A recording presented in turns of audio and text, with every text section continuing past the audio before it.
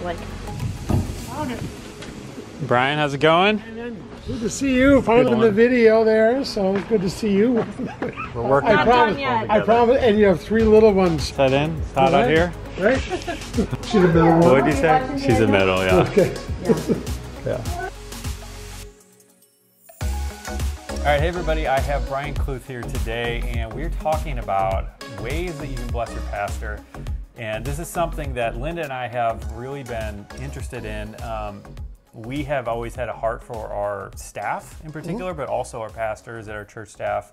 So tell me a little bit about some of the challenges, because you were a pastor for a decade, that pastors face, and why this campaign you're putting together is something that, you know, we should get behind. Yeah, I think the big thing is most people don't realize that pastors struggle financially. I mean, they put something on the plate, and there's this kind of innate assumption that the board probably takes care of the pastor, and they do to the best of their ability. But only 1% of pastors are in churches of over 1,000.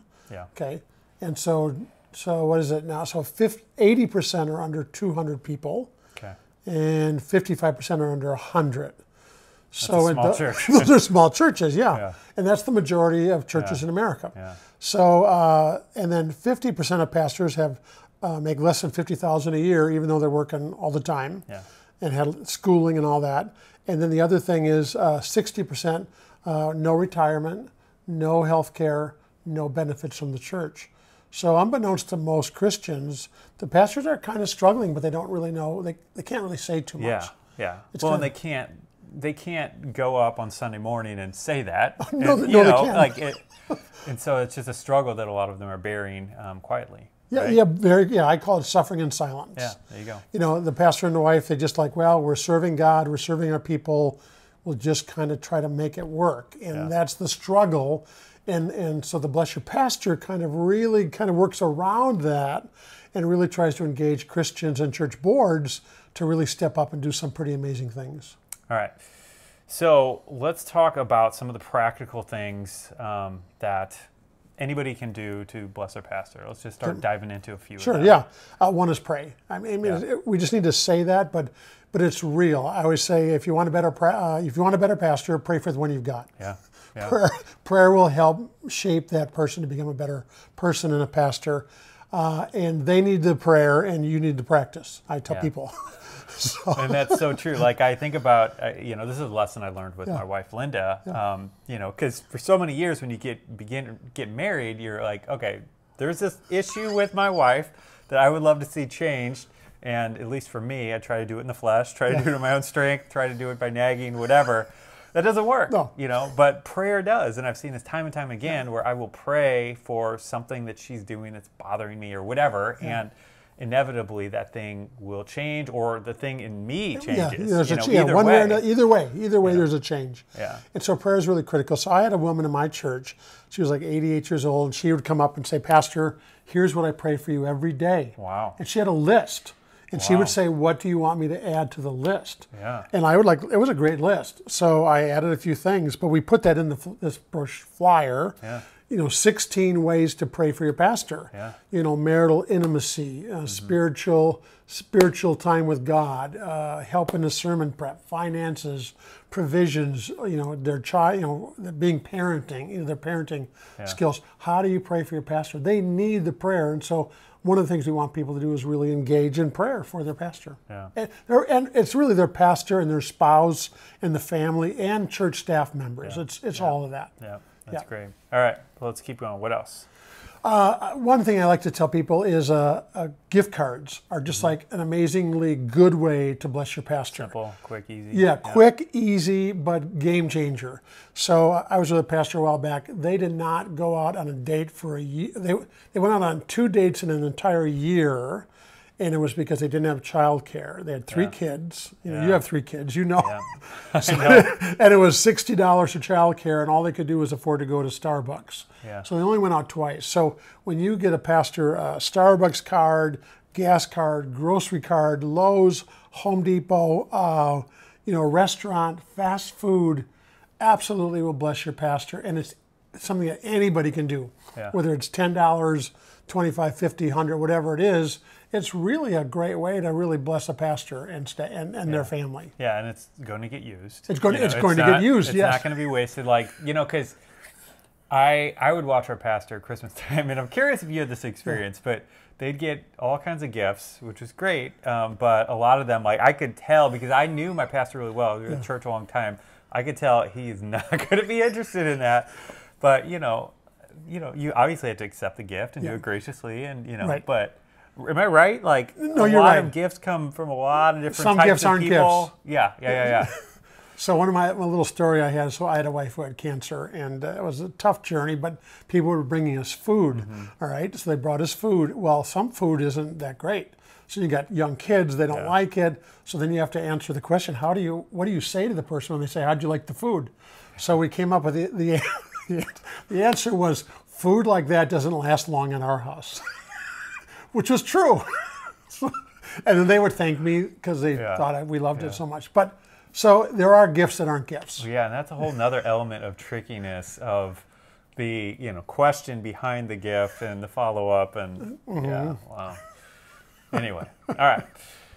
Okay, so gift cards. All right, what else? Another big thing is services. Anything that somebody can do, someone does tax returns, they are a beautician, a barber, a doctor, a lawyer, anyone who has a profession, if you offer that service, not a discount, we'll give you 20% off, Pastor, no. Offering that service to the pastor and the spouse or the staff is a really, really huge benefit, because a lot of times they can't afford services, and it's really a big help.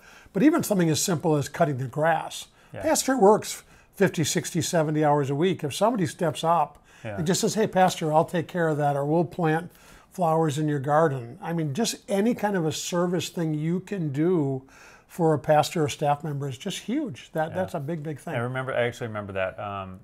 Pastor, the church we were at in St. Louis, actually, I believe somebody snuck over to their house, and while they're on vacation or something, like just planted all these flowers and did all this stuff, and we heard about it in the service. I had a pastor recently telling me that 10 people did that once at his house, and it happened 25 years ago, and he was crying.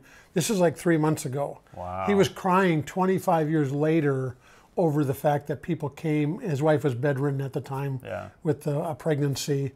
And people came from his Bible study group and just totally took care of the garden and the yard. And he was crying 25 years later by how touched he was. Yeah. Okay, so what else? Another thing, if people have vacation homes or timeshares or mileage points. I mean, pastors frequently cannot travel. Their families cannot take a vacation. And if somebody offers them, get a place to stay for vacation or gives them mileage points, it completely changes the dynamic for that couple, for that family, or for that pastor. Even going to conferences. Sometimes they can't go to national pastors' conferences because they can't afford to get there. And if somebody steps up, that's a really, really big one. Yeah, that's cool. That's really cool, because we've gotten a whole bunch of points, my wife and I, on some of our credit cards, and we've been able to, fly other people places to places. Yep. And it doesn't even feel like money. It is a form of currency, but it's like, it doesn't really feel like it. And so it's so much easier to give. So that's a great idea. I love that. Yeah, and just recently I got the Southwest credit card thing going. So I got all the points like in a free companion pass. So just yesterday I emailed my pastor. He's always said, because I live in Denver, but work my office, the national office is in D.C., and my pastor said, I really want to go to Washington, D.C. with you sometime, share the hotel room, and now I have a Southwest companion pass, and he can come for free. So the hotel's paid for, and the flight's paid for, and all he has to do is come with me for a couple of days, and he's going to check out D.C., and that's something I could do to bless my pastor. Yeah, very cool. Love that. All right, you got one more for us? Oh, I think the other thing is sharing what you have. At my church recently, our worship pastor announced they were going to have a birthday party for their 1-year-old, but they didn't have a house big enough for it, and we have a house with a big deck. So we hosted 40 people at our house. So we did that, and then we actually gave the little girl, the 1-year-old, we gave them a cash gift to open up a 529 college fund. Because as like 24-year-olds, they're not thinking about that. And so that was a fun idea for us to host them, and then also to to give this child a gift card. Yeah, I'm not a gift card, a college fund gift. Yeah, that's really cool. So the interesting thing about all this is, well, let me let back. So you created something with 50 ways. Yeah. So you have a PDF people can download. Right. That can just continue to, let some ideas percolate. And what I love about this, I mean, because I think it's just a good starter for people who maybe don't have any great ideas on how to do it other than just give money, but I'm assuming you have plenty of different ways in there that don't require money, and using a little bit of creativity, we can all go out and bless our pastors, and anyway, and it's something that is so necessary. I'm really glad that you're doing this. I applaud you for doing this because, I mean, I've been in 3 main churches over the whole time I was a Christian, and I've seen some of the struggle and some of the challenge, and I'm just really glad you're doing it, and I think we just all need to step up and, I don't know, make a concerted effort to move forward in this direction. Yeah, and that's the hope. And so there's free materials on the blessyourpastor.org website, the 50 ways list, but we also have a 7-minute video for the church board. Because the pastor can't ask for this. It has to be Christians and the church board doing it. So the board just watches the video, they just make copies of the flyer, they send it out, and we're encouraging churches to also take a pastor appreciation offering. At my church, I took this big pay cut, but they did an annual Christmas offering. So I got, myself and staff, we got $500 to $1,500 every Christmas, and that was a huge help to us. Really, really big help. And the cool thing is, because this is a grant-related project, every church that does that and tells us they did it will give the pastor a gift card. That's great. $150 gift card. Great. Just because the church did it, and we're applauding that they did it, and we want to get in on the blessing. All right, so board leaders, any congregants, go to blessyourpastor.org, right? Yep, exactly. Okay. And pastors and church staff can also go, because we do have some free resources for them. If their church does this or not, we have some materials that'll help them. Okay, great. All right. Well, this is really helpful. Appreciate it. And for anybody watching, let's go out and let's do it. Let's make some sort of effort in the next couple of weeks to bless our pastors and to do something. That'd be great. All right. That's all for now. Take care. Have God bless. Day. And if you haven't already, head over to SeedTime.com so you can get your free email course from us on how to master your money using biblical principles. So that's all for today. Have a great rest of your day. Adios.